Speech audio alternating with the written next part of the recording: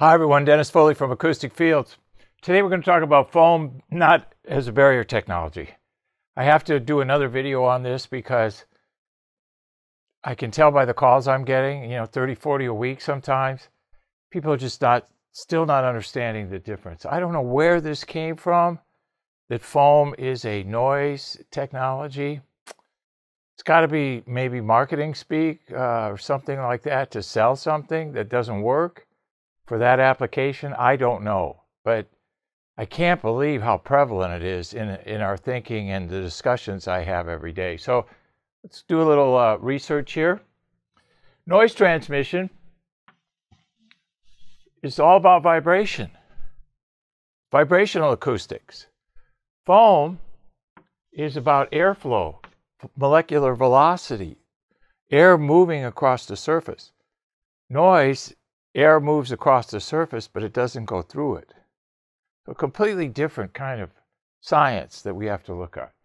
So what do we have in absorption? We have airflow, we have friction, we have heat, and then we have an energy transformation. That's how we get absorption. It's not what happens with noise transmission. Let's just look here at two different things. Look at foam and a brick wall. Here's some graphics to look at. Look at how different they are.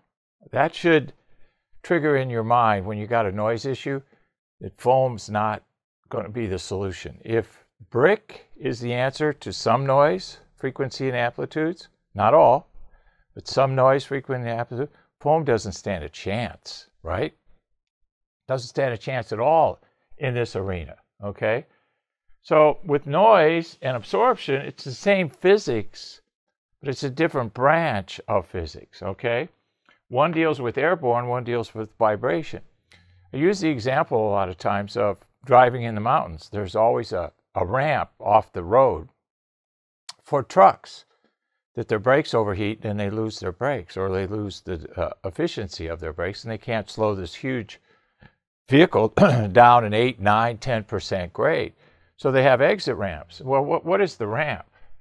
The ramp is a 45-degree ramp, and at the top there's things, water or sand. And what the truck does is it goes up this ramp. Well, what you're doing here is you're using gravity to drain the forward momentum of this huge mass of energy of truck and get it to stop. If it doesn't run out of speed, so to speak, or forward momentum at the top, it strikes the bags of sand or water and slows it down even further, hopefully, unless it's really going fast. So we're using gravity to slow it down. Well, same thing in barrier technology. We're not using gravity, but we're slowing. If this is our frequency of the signal and it strikes a wall, we want it to come out the other side smaller. So we're reducing the strength by running it through a series of layers, and hopefully we get a small, I call it a worm. So we have a snake to a worm. So we have a huge energy here and then a smaller amount of energy there, snake to worm.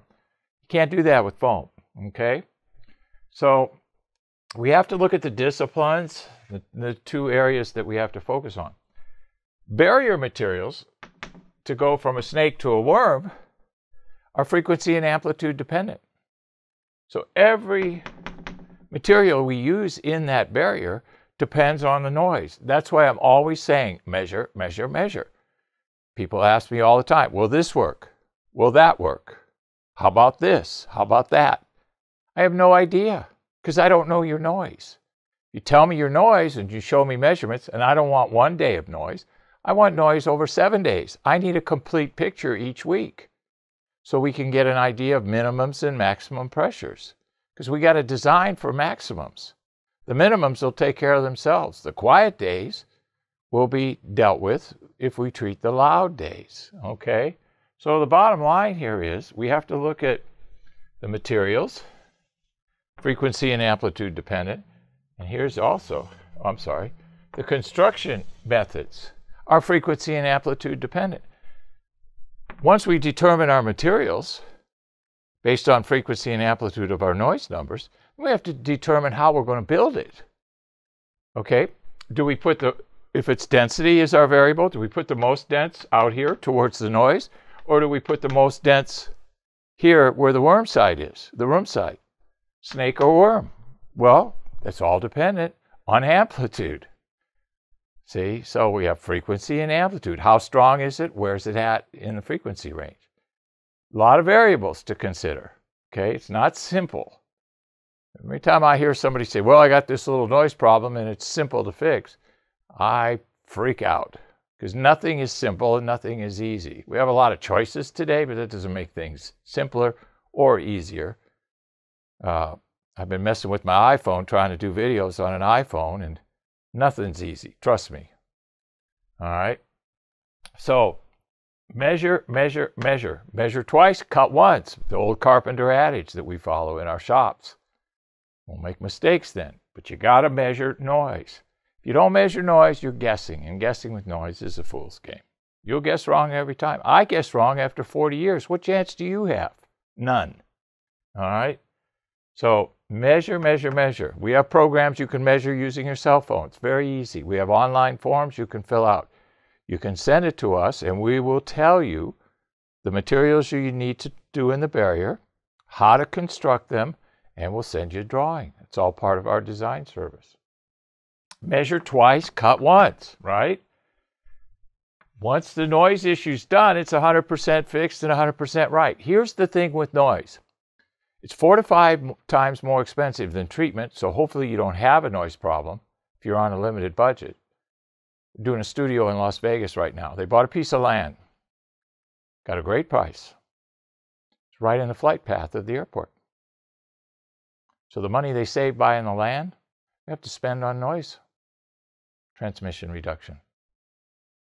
Nothing's easy, okay? 100% fixed, 100% right. We guarantee all of our designs to perform as specified. Never had a product return or a noise design where we've had to refund money. We've been doing this a long, long time. I've built a lot of buildings and lots of measurements, over 250 rooms. Stay with someone who has the experience about it. Stay away from all this nonsense about noise on the internet. That would be a good subject for a video, noise nonsense. But anyway, I hope this helps. I hope you're getting an idea of the differences here. You know, one is a treatment technology. One is noise technology, barrier. Completely different. Same science, physics, but different branches. The key to understanding both of those branches of physics is where they overlap.